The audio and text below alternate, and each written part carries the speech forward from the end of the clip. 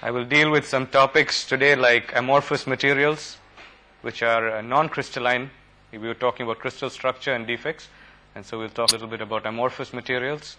I would also like to deal a little bit with some processing. So single crystalline materials, how a typical example, say silicon, how it is processed. And an amorphous material, for example, glass, how is it processed? I'll deal with that a little bit. And then to lay one more foundational step that I realize we will need coming down when we come to electrical properties, I want to talk about phase diagrams. Again, there may be some familiarity, you've studied it probably, but I'll review that to lay some foundation for our course, the electronics part of it, how we apply the phase diagrams in our crystal growth, for example, or crystal purification. I'll take up an example.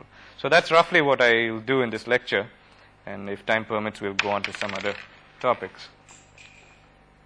Let me begin with non-crystalline materials.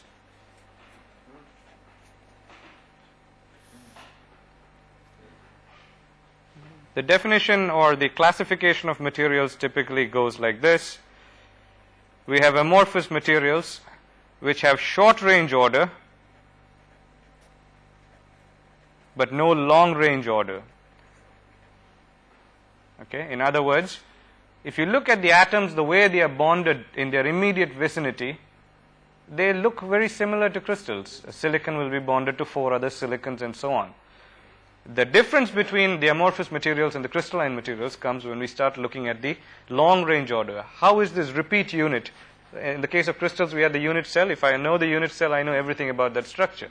That wouldn't be the case for an amorphous material, because in that case, the structure goes on changing over the range. The immediate close structure, short range, is the same, but the way they are arranged within the network goes on changing. And then we will have polycrystalline materials.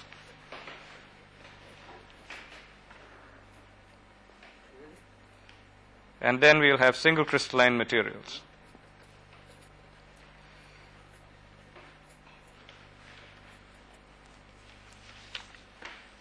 And when we come, we see that in this classification there is increasing order.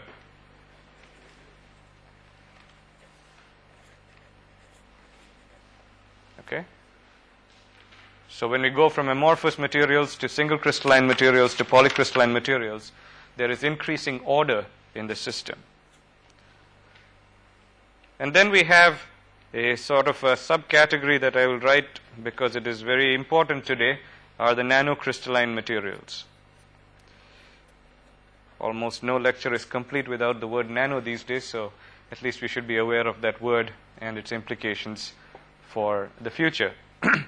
So I hope you understand the difference between the polycrystalline and single crystalline material. When we were talking about grain boundaries, I pointed out that single crystalline material all through has the uniform structure. In polycrystalline material, there are boundaries that come between regions of the same structure. Now, to just briefly touch upon what is this nanocrystalline material, you can think in terms of a surface to volume ratio for a material. And if you take, say, something that is a sphere with radius r, the surface area is given by 4 pi r squared, and the volume is given by 4 by 3 pi r cubed. We're familiar with this, right? So if I were to take now the surface to volume ratio, I will get something like 3 by r, right? So what does this tell me? As I go from a large sphere to a smaller and smaller sphere, that means the radius is going on decreasing. What is happening to the surface to volume ratio? It increases. So eventually we come to a point where the surface may be larger than the volume. In other words, there may be more surface atoms for that particle than there are bulk atoms inside the volume of it. So let's say there is, just typically to say, there may be 1 atom in the volume inside there, but there are so many atoms on the surface. It's reduced to a size of that scale. Now the surface properties, as we saw, are very different because the surface behaves in a different way from the bulk. So you can imagine that if this material were a large particle, probably its properties would be dominated by the bulk properties.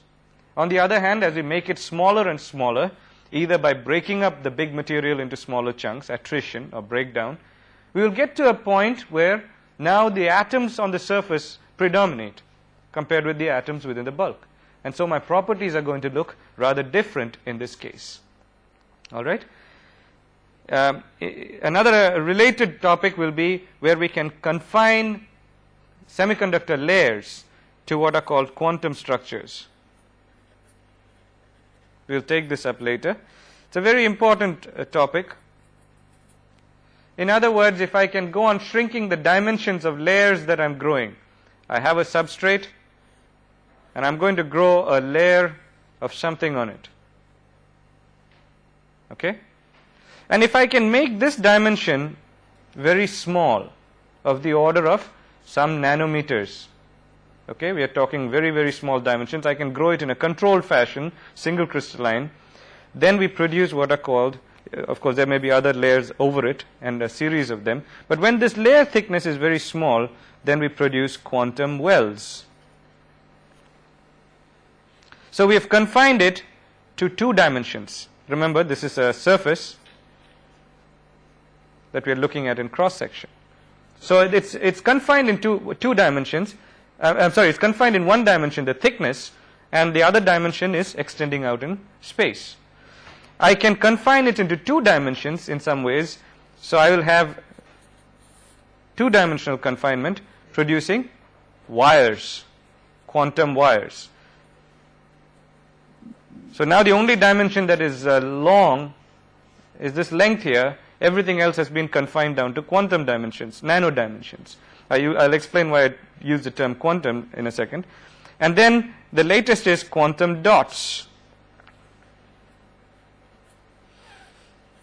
where we've gone and taken the material and confined it on all 3 dimensions to create quantum dots. And very interesting, all these processing techniques that allow us to do this. We use techniques like MOCVD, metal organic chemical vapor deposition, MBE, and so on, that some of you may have heard about at least. And we will touch upon this in more detail. Why did I keep on writing the word quantum? We are not yet dealing with it in great detail. But as the size goes on decreasing, the properties, the electronic properties of, say, the quantum well of that material are drastically altered. Okay? So now we begin to see phenomena like quantum tunneling. All right? That means if an electron wants to go from one part to another part, if there is a barrier in between, and the electron is here, it wants to go here, either it has to go across the barrier, which is a thermally activated process, right? Or, if this barrier is thin enough, it is able to tunnel through. And that's where we talk of the dimensions coming down to nanometers and angstrom scale. And these phenomena of tunneling are not explained by other means other than by quantum mechanics, that we can understand it. But it gives rise to very, very new properties, which we will deal with when we come to the semiconductors and how when we create these quantum wells and so on, how the properties change. I'll take that up when we come.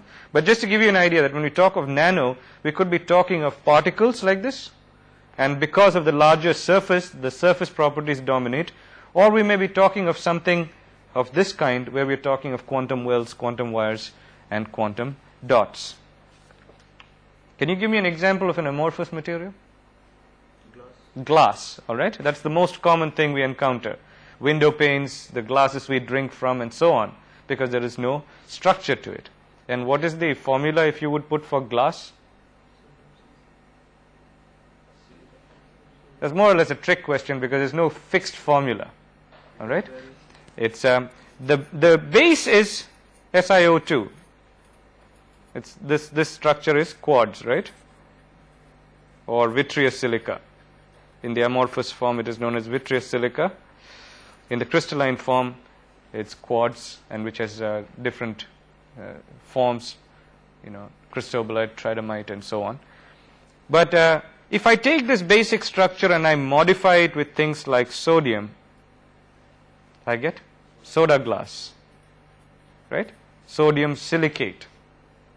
If I put in lead, for example, what would happen? Why would I want to put in lead anyway into glass? Excuse me.